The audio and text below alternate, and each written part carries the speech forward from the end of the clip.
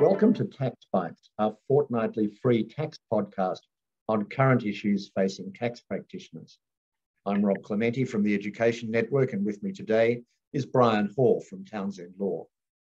Brian recently presented a webinar on tax implications of trusts vesting. Brian, thanks for joining us. Why is trust vesting such an important issue?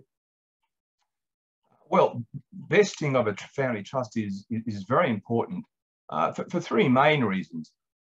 First of all, the tax issues. There are many tax implications around vesting.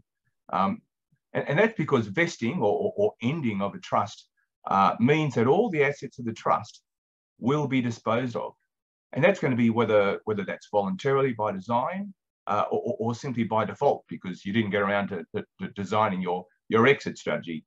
Now, ideally, you really want to be able to plan for the vesting of the trust several years in advance, particularly where there are or is the potential for significant capital gains tax and stamp duty implications. So the idea is to want to be able to determine who gets what in terms of the taxable income and taxable capital gains of the trust in terms of the beneficiaries as tax effectively as possible. Now, of course, if you miss the vesting date, you miss that opportunity.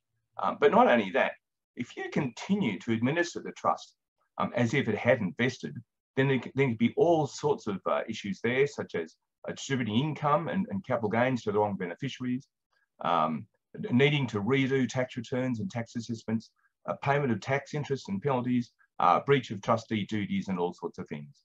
Now, the second main thing is asset protection. People often use family trusts, discretionary family trusts, for asset protection reasons.